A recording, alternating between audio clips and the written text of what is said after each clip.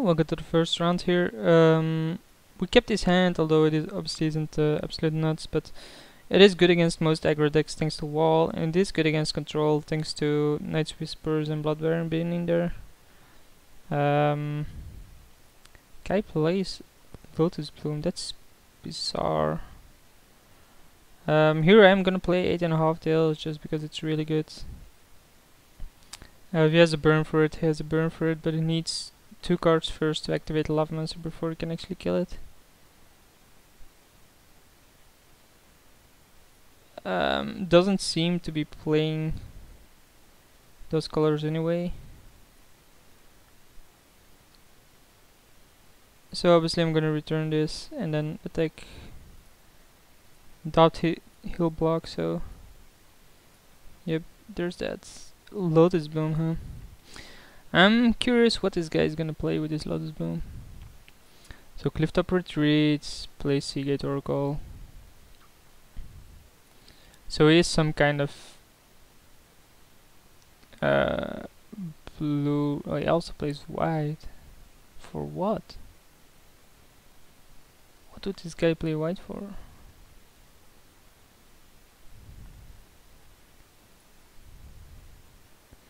So he's attacking, sure. Wow, Windbreast Heights is an annoying draw because I actually want to play the wall in game 2 here. Attacking doesn't really matter. Obviously want to use the ability, we wouldn't want to gain life. But now his Lotus Bloom resolves, he might have Sun Titan to bring it back into play.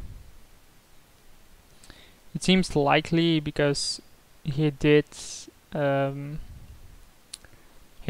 white for some odd reason.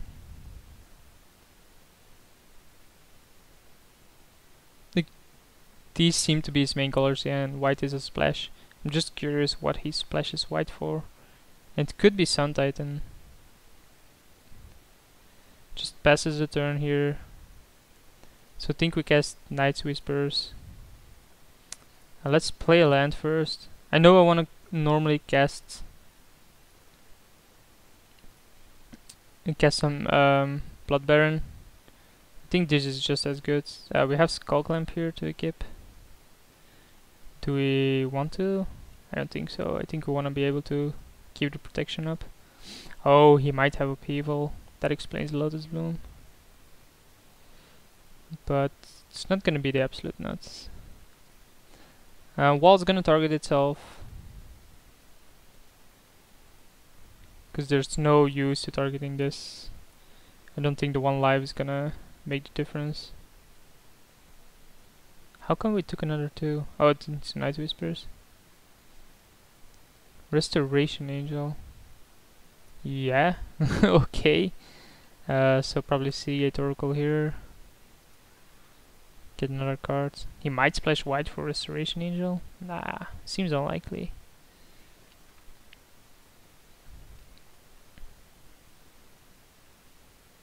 It says you control, so I couldn't stop him from getting a card there.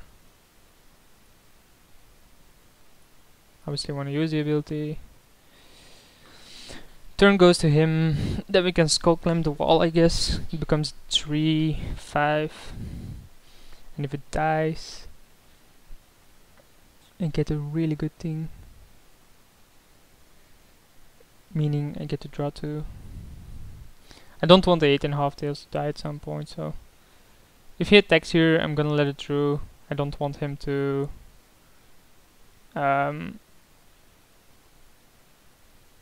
I don't want him to be able to kill this, and I don't think the 3 damage is gonna matter. I think if he used AoE here, what do I protect?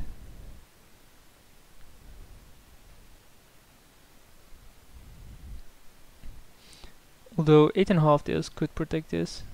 Maybe I should have blocked. I think he anticipated me blocking.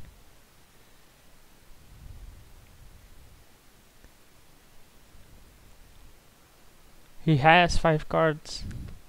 He has to have something here. Sacrifices Lotus Bloom for blue. Seems like Upheaval, right? Oh, Consecrate Sphinx? That's way worse. Especially seeing that I wanted to run out skullclamp there. You may draw 2 cards. Do you want to do this? Are you sure you want to do this? So I think it has to be solemn.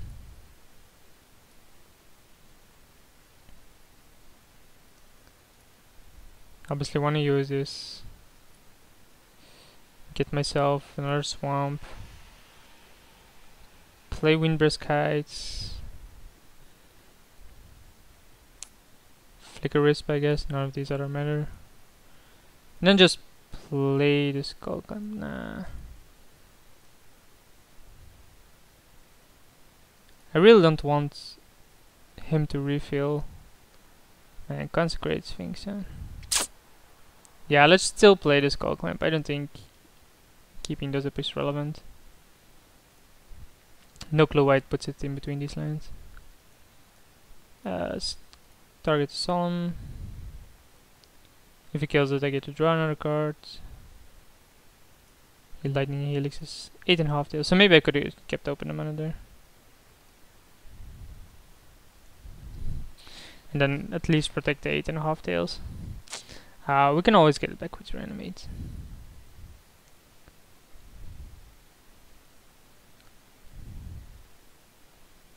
Problem is just the Sphinx.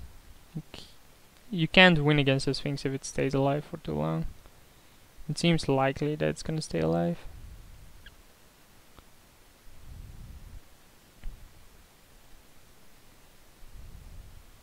Don't think this matchup is any good for me because red decks usually have a bunch of removal. He even has Lavamancer, and then they have control with blue. As in they outpower you late game anyway. And Consecrated Sphinx is definitely another blue card. If it sticks, and you usually already draw 3 cards from it, if it sticks you just lose. Do I want to draw a card? Yes, I still think I want to draw a card. It seems really weird that I draw there, because he draws another 2 as well. But I think I have to get an Oblivion Ring. I have a 1 outer.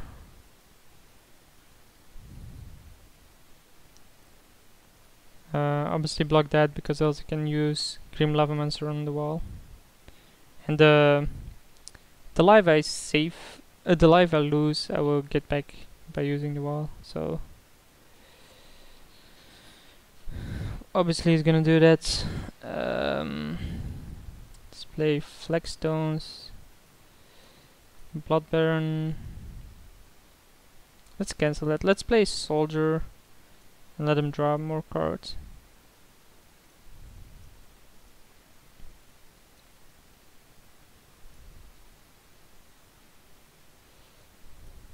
Of course he draws cards.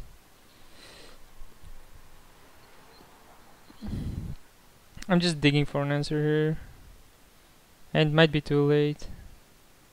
It probably will be too late. Figure is a good one.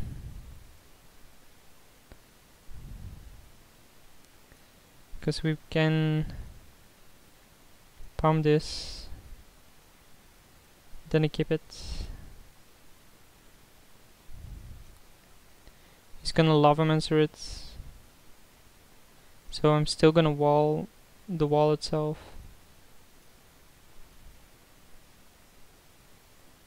If he Lavamancer this, I Stonecloaker it.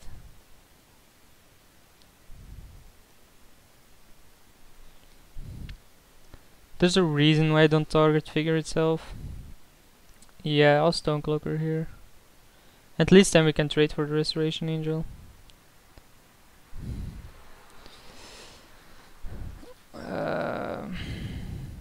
What is he targeting? Me?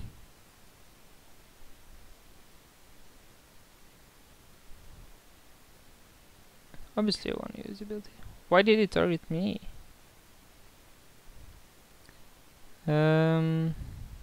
Okay. Watery Grave. Really? So he splashes 2 colors. He splashes white at least for Restoration Angel and Lightning Helix, but he also splashes black for something.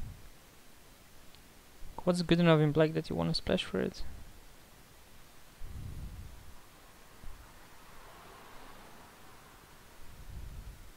obviously has an insane amount of cards in hand, and he has to have a counter. Like, everything I do with the skullclamp isn't gonna make a difference. Flicker Wisp isn't gonna do much either. This is 4 mana, so we could have. Oh yeah. Please resolve.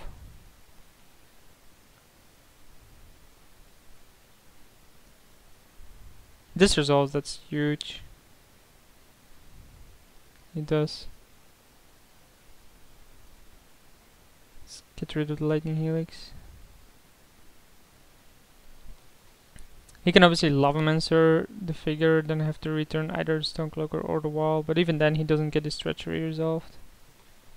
Which is basically what I wanted here. He's gonna go for the figure play. Oh, he's gonna go for the figure play on the Stonecloaker.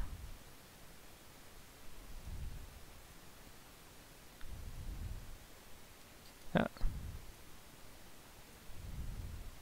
So then treachery fizzles.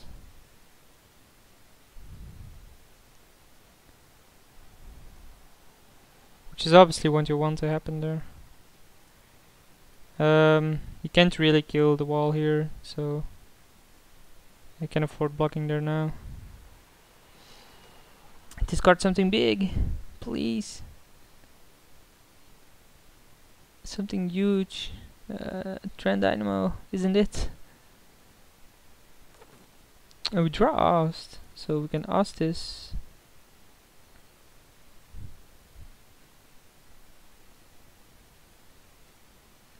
Play figure.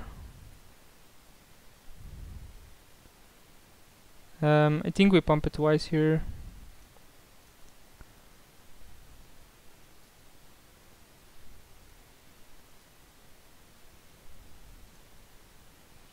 Make it a 4/4, or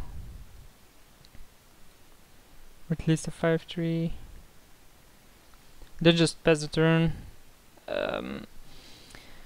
He's still in control, but doesn't mean we have automatically lost here. Like, next turn we can make this a really big one, flying for striker. So unless he has removal for this, it's gonna be huge. This white figure is so good. Don't tell me he has another control effect. Karn, huh? Yeah, let's just concede this one. I don't think I can win that one at that point. So what do we want to change? Attrition seems really good. Seal or something seems not necessary. I think Nazumi is good. Soldier is obviously bad, so let's cut that. And see if this does anything. Like, attrition seems really good against him. No, don't want to mulligan this. It's obviously not a nuts again, because Stoneforge already mulligans to 5. Stoneforge already has the card, as in the skullclamp is already out there. He has a Lavamancer again, come on. Draw figure. I still think Mystic is a better play. Because then next turn we can play figure, level it up, equip. It's chain lightning, okay. That doesn't matter. Figure, level it up, equip. Have fun dealing with that. Even if he has something, I draw 2 cards from it.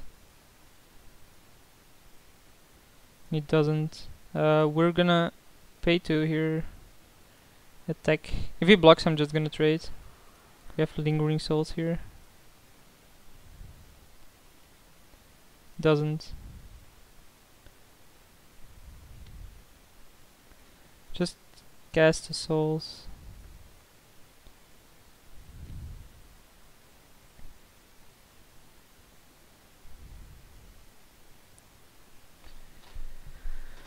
Remand, that's fine. Don't really care about that. So now he can kill this. But is he gonna? That's the question. And Lingering Soul is so good against him. Yep, that's fine. I draw 2. This is still my main phase, really? I guess. Has Sacred Foundry, lets it come into play untapped. Plays. Trend Dynamo. Not really something I want to kill anyway. We can drop Blood Baron. Seems better than anything else. We can't equip it instantly, but maybe that was a reason not to play it first and play the wall first. If he plays Sphinx, that's really good for him. We can oust it once. He really has Sphinx here, huh? Oh, is Karn? Oh, Treachery. Yeah, sure. It comes back to me anyway. Thanks to the oust, so we just oust it. Oh, we can't because that's protection. Wow, that's huge. That's protection from my entire deck. Seriously, Treachery is so broken. Maybe I should have brought in Seal of Cleansing. Master of Waves even. We can oust that, but we can just play wall. It's usually good enough against these guys. He has no cards in hand, but exile another target permanent. We can target this. We can target the Treachery, but that doesn't seem valuable. Yeah, Lingering Souls is really good here. We're gonna flashback it as well.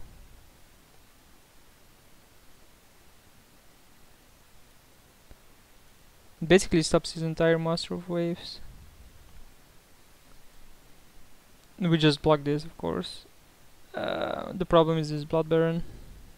It's gonna hit us really hard. But wall is gonna gain us life. Let's see how he attacks. He does attack with the Blood Baron and all the tokens. I think I do block him to that. I don't see why I wouldn't. I don't want to increase the clock here. Go up to 11, he goes to 19. Yeah, it's really hard to beat that Blood Baron. Especially if he keeps drawing like a monster here, which he does. Come on, yeah, whatever. I'm not even gonna bother. I'll see you guys for the second round.